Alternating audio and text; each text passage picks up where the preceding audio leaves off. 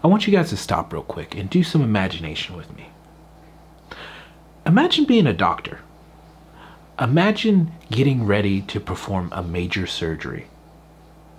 And before you go in and you begin to grab your tools to cut into the subject, imagine putting on a headset, a virtual reality headset, and then you perform the surgery with this virtual reality headset on the entire time. I don't think it's imaginary anymore.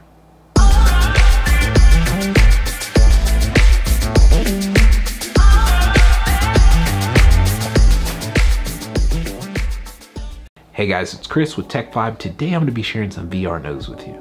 Now, I saw this headset and I just completely lost it.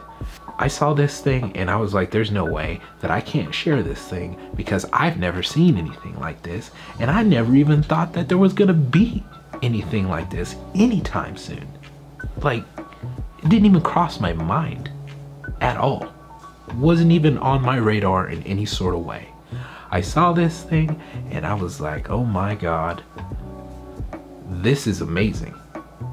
I already thought that VR had achieved something just completely great in itself with the HP Reverb and the Quest 2 already. I thought these things had just done top-notch stuff.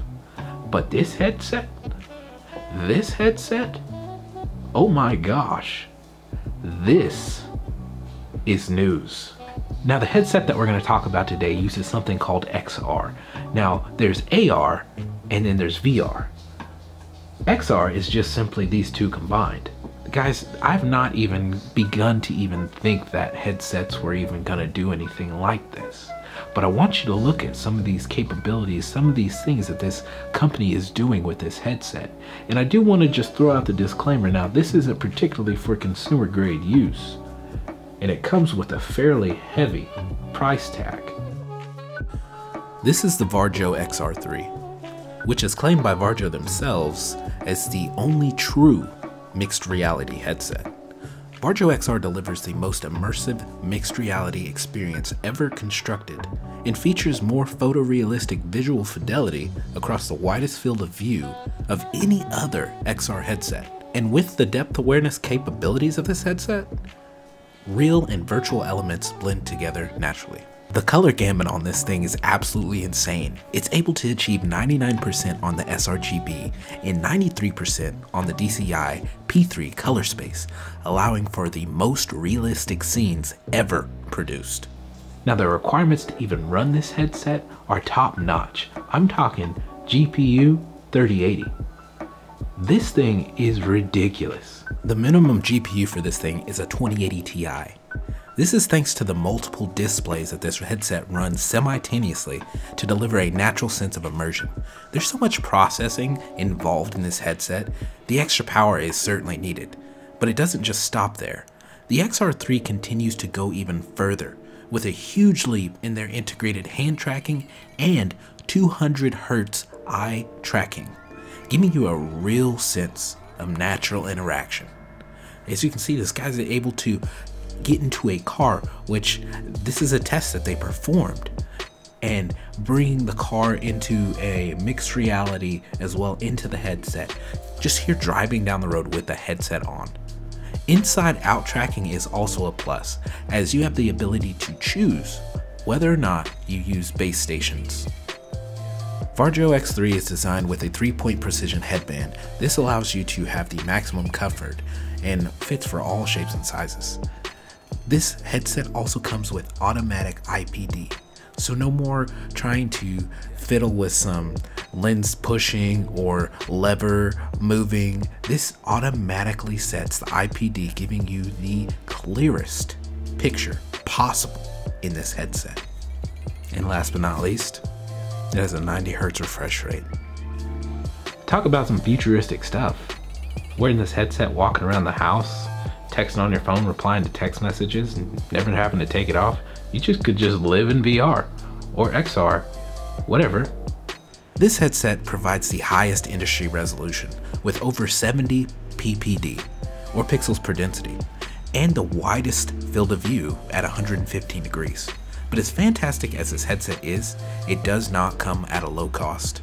Varjo has multiple models that they offer for this headset, one of those being the XR model and the VR model. If you were to make the decision that this headset was for you, you would need to shell out $6,990 USD that comes with a 1-year subscription, or the VR model, which also comes at a hefty $3,990 USD. That also comes with that 1-year subscription, which is even required to even run the headset. You know, I talked about this early on when I started this channel, that there was going to be a huge boom in technology and there was going to be so many things that were going to come so quickly because of the advancements that were being made in AI technology and pushing the envelope and the capabilities. And it's crazy to see some of these things. You know, I started talking about this just off a whim. And don't waste your time trying to go back and look at this video. I discourage anybody from looking at any of my older videos. I was definitely not as vexed in this whole YouTube thing as I am now. Not to say that I'm good, but I've gotten better. I've gotten better. Not good yet, but I've gotten better. Guys, I don't know when this headset will be available as a consumer grade headset, but it's crazy to see this thing. I would love to have one. And if you guys somehow come across this video and you want to just send me one to talk about, I would do it. There's so many rapid releases in technology and bounds that are happening. It's absolutely insane. I never thought that I would see a headset like this anytime soon.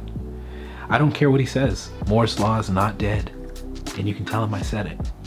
Guys, if you are using some of the trackers that I've actually given you methods for, I would go ahead and disable them. Especially if they're using from Newegg. Newegg has got some sort of bot monitoring going on, which is a good thing.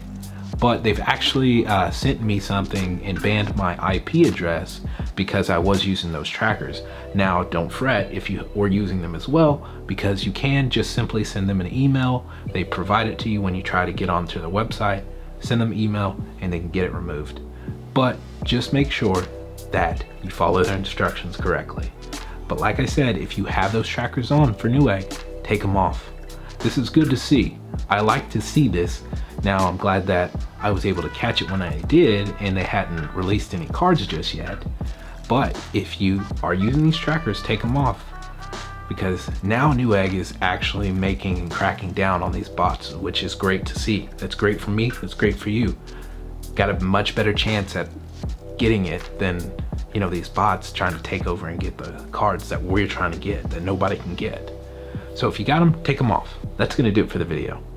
As always, if there's any questions, confusions, concerns, whatever it may be, please don't hesitate to ask. I don't mind helping. I really don't. I appreciate the support so far, and I really am trying to build something for you guys. A simple like, share, subscribe, comment, they go so far for the channel. They really help me continue to grow and stay in this space, and I'd like to do that. Now, if there was something that you didn't like or thought I could have done better, whatever it may be, feel free, leave a thumbs down. I just ask you let me know what it was so I can continue to improve and do better. I really like to do that, and I hope you let me know. With that said, I hope you can like, I hope you can subscribe. And if not, I hope to catch you in another one. And remember, it's a vibe, a tech vibe, specifically. We'll see you.